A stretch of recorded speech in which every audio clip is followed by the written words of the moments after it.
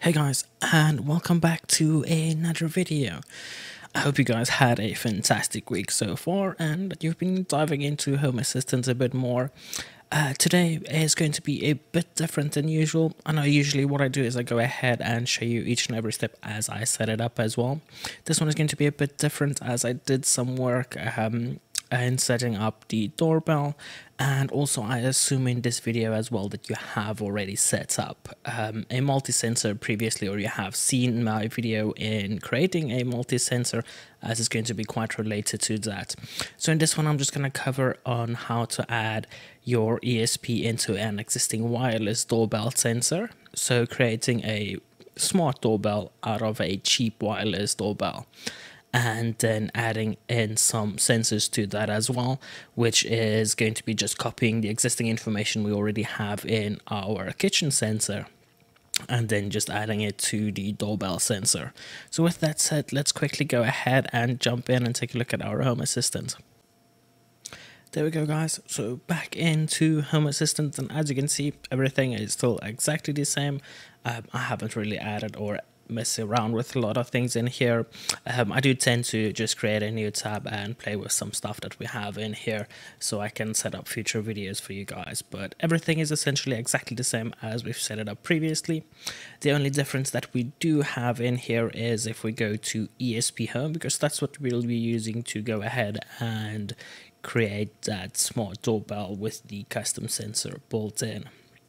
Now, it looks like this maybe go ahead and refresh. There we go. So as you can see, I have one new item in here, which is called Ring, which is just a name I gave it just to have something in here for now. I will go ahead and replace that with the kitchen multi-sensor. So I'm going to go ahead and delete this afterwards. This was just as I was setting up and testing everything to make sure everything is working fine. Now, what you need to look for when you are going to do this, if it is a wireless doorbell, not a wired one, you're going to want one that has a built-in LED. So as soon as you press that wireless doorbell button on the doorbell itself, the unit that is inside, it has that LED that flickers, and that's going to be the thing that we are going to tap into. So as soon as that LED flickers, it gives us a button press within the ESP, so it just bridges that connection between the ground and the positive between the ground and the pin that we selected, so it'll go ahead and bridge those two and register as a button press, and then we pull that into Home Assistant and we can go ahead and use that. So I'll quickly go ahead and take a look and see if I have some photos that I've taken also, so I can just show you guys real quick. So there we go. This is how this doorbell looks. Now it is quite an old one, so you can go ahead. You can see it has some usage to it already. This is the exact doorbell that I'm using. As you can see, it does have that blue little button on there and also has a lot of options for custom tones and all that. I won't go into depth into that, but just keep in mind, depending on the type of doorbell, and I think I'll go ahead and look for you guys to see if I can find one that should work, but depending on the specific tone that you have set would also determine the amount of times that LED is going to flash, and that'll greatly impact the notifications that get sent through. And I'll show you guys as I've set it up in Home Assistant, as we set up that sensor, what it does as soon as that thing starts to flash. But that's just how the doorbell looks. And then let's see if I have a couple of other ones in here. That's just me when I opened it up. What I did in here was it uses 3 AA batteries. That should be okay to go ahead and power it from a 5-volt USB socket as well. So I just removed all the pins in here. We're not going to use that. I'm going to go ahead and power it directly from that USB socket that we'll go ahead and plug in. So I made a small hole. I just used a soldering iron. Keep in mind, don't use a new soldering iron, just use some cheap old one that you have laying around. I just made a hole in there, or just use a drill. So I have a way of inputting that wire, the power wire, to the ESP and to the doorbell in here. So I just cut these terminals and use all those wires. It's going to be your positive and negative wires. So that's this one. Then I also have another one, I think, in here, which is just showing you the board that the board that it used. All the information is actually marked on the board, so we have our ground and our power pins are all listed on the board. However, I ended up not using that. What I did do was, on the LED itself, you'll see right there is that red wire. So this is the positive lead that's coming in right here to power the LED, and then the ground wire comes in here. So all I did was I just went ahead and soldered a wire on here on the ground pin of the LED, and that's going to go to our ESP. So all you basically do to make this a smart doorbell is you cut off the wires that goes to the battery connections, take that and power it from a normal USB socket. So connect that to our ESP as well as to the power for the doorbell. And then once we did that, we go ahead and connect the 2-point connector, so just a normal one that can plug into our ESP, onto the ground wire of our LED. So we're only going to use the ground of the LED to the ESP because the power is already providing the ground pin to both the doorbell and the ESP. There we go. So let's go ahead and edit this real quick. And let's just have that load up real quick. So I just called it ring. I'm going to replace this and delete this one and just add it to my multi-sensor. But what we did, we're just going to create a basic button. And the way it works is, remember, on the LED's ground pin, so the ground wire of the LED or the ground of the LED, we connect that to pin number D3. And right here you'll see we have our binary sensor. It's gpio and then pin number D3. The name, I just called it ring. You can go ahead and call it doorbell. And then device class I used sound is just for the icon that it's going to use. And that's it. I'll have this code down below in the description. However, we may need to modify this because the LED flashes multiple times. So we need to go ahead and fix that in this code as well. And I'm just going to go ahead and bring up the camera for the doorbell. There we go, guys. So right here, you'll see it is the doorbell itself. I added in a PIR sensor and a temperature sensor all the way to the top. Now, it's going to look a bit messy, but it's fine. You won't notice it if it's up top. So, and then this is just for an example. I connected the door sensor. Nothing's in the code right now. I'll show you in a minute how to do that, but I'll just show you in the back end here. If I open it up, the ESP is right in here with a bunch of wires coming in and out. So this is going to be the power wire that goes in, so my positive and negative. So what I did right here is I connected the positive and negative to the actual doorbells, positive and negative, and then also bridged that to the ESP. So I connected that to the VIN and the ground pin of the ESP itself, and then I connected all my other sensors, including from the LED that's in here. I connected the ground of this LED to a 2-point connection that comes in and connects to pin number D3. Now I know this looks quite messy, but that's the only thing. I needed to cram this in here, and it's going to be hard, and it'll depend on the specific doorbell that you're using. If you want to cram everything in there, you can go ahead and try and cram that in there, but I got everything in there, so everything's working. I'm just going to close that up real quick and show you guys. This is the door sensor. It's not going to look like this. I'll go ahead and connect it correctly. I just added it in here for an example. Now I'm gonna close this right here because I don't want it to be very loud. It's like 4 AM. So if I press this button now, you can look at the code or the log file. As soon as I press the button right here, it goes ahead and sends a ton of messages, and we just want them to go ahead and send once and not so many messages. We just want to know when a single time it's pressed, because that's going to screw with our automations in the future. So let's quickly go back up top and take a look at that to see if we can go ahead and fix that. So we're back in here. So what I'm going to do is I'm going to go ahead and stop this log. And then what we need to do is we need to go ahead and edit this code. So right here on the ring, we need to go ahead and filter out some of those messages in the log itself. It is causing some issues, so we need to go ahead and add a filter in here. So I'm going to go ahead and press enter, and I'm going to go right here and hit paste for the filters. Now, so what this is going to do is it's going to add a delay.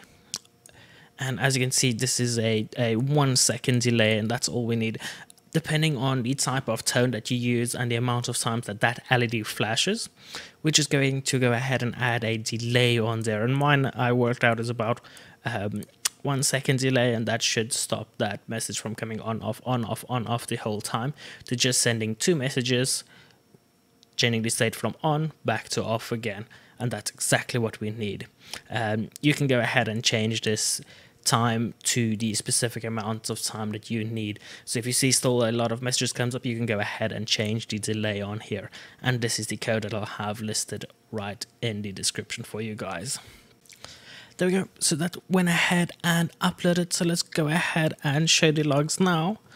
So once that loads, all I'm going to go ahead and do is I'm going to go ahead and press the button for the doorbell, and we should see it only send that message once for on and then again for off or on, depending on the way it is registering.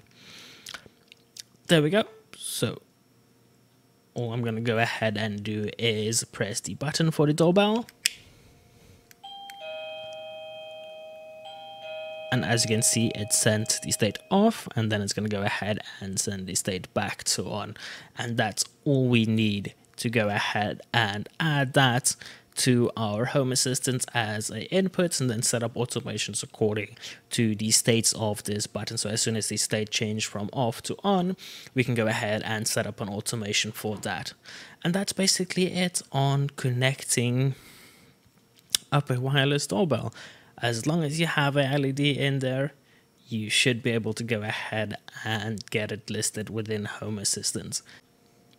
So now that we have that set up, now I know that there is a lot of ways, and you guys can probably do it better. I struggled a bit getting all those sensors in there, but I just cut a few holes, placed some of the sensors in there. The temperature sensor I wanted outside of the casing, so I had that listed outside. The same with the PR sensor. I just made a hole in the front of the case and crammed in that sensor and just connected it all.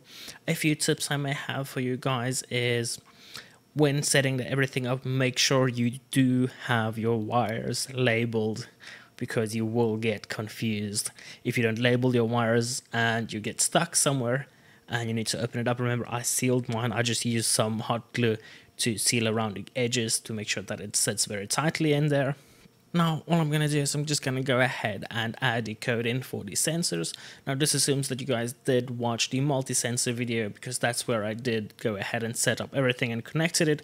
It's exactly the same process. We just connect everything to the ESP, add a code into the ring one, and then we're good to go. So all I'm going to do is I already have the code listed in here with the GPIO pins. So I'm just going to go ahead and add that in here. So I'm just going to say stop. Edit the doorbell config. There we go. And then I'm gonna go ahead and add in the rest of the sensors right here. Right here, I just went ahead and added in the door sensor. It's also just a GPIO, which is also basically just a connection exactly the same as this one. All we did was we just added a filter in there for the time. And then the PIR is going to be the motion sensor, which is just a class for the motion sensor. And then also the DHD is an actual sensor, so I added that in as a sensor. We already have the binary sensors, so I just added in the additional two platforms, GPIO in there. And then because this is the only actual sensor, I went ahead and added in sensor and just added in the GPIO, the DHD11 in here. And that is everything. That's also listed in the other video of mine for setting up a multi-sensor. So if you guys don't know what's going on in here, you can go ahead and watch that video and it'll explain everything on there. So once we have that, we can go ahead and save and upload that, and we'll take a look after that's up and running. There we go, guys. So that code went ahead and uploaded. So I'm just viewing the log, and as you can see, the PIR sensor is definitely working. So if I go ahead and open up the door, that should also work. There we go. So I'm just going to go ahead and put that. Now it is constantly triggering the PIR, but you can also see it is showing the temperature right here. So that's all I did. I just added our existing sensors from our multi-sensor into the case of the doorbell itself, and then just connected the ground pin of the LED itself to an additional pin on the ESP. That's all that is to it. I know it may look complicated, but it's fairly simple. I'm just going to go ahead and press this one more time. I'm just going to go ahead and try and cover this because it is quite loud.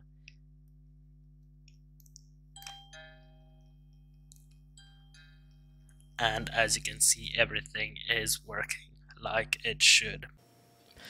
And that's going to be it for this one, guys. I hope there was something in there. I know it's not one of my greatest works of art, but hopefully there is some information and you would be able to go ahead and create your own wireless custom doorbell using an existing cheap doorbell that you have laying around. Now, if you do have a normal doorbell button that is wired, you can do exactly the same using the first code before I added in that filter, and just cut that wire that comes in from your button on the doorbell's end and just connecting that to the ESP's ground pin and then pin D3 or the pin that you've specified, and that's all. As soon as someone presses the button, it'll go ahead and create that bridge and do exactly the same that we just did with the wireless one using the LED instead. But that's going to be it.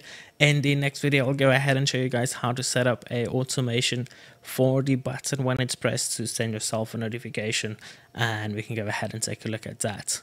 So guys, if you do get stuck, I know there's a lot of information in here and it may be a bit confusing. I'm sorry if it is, but just keep going at it and I'm sure you'll be able to figure it out. It's not that hard really, and I'll see you guys in the next one.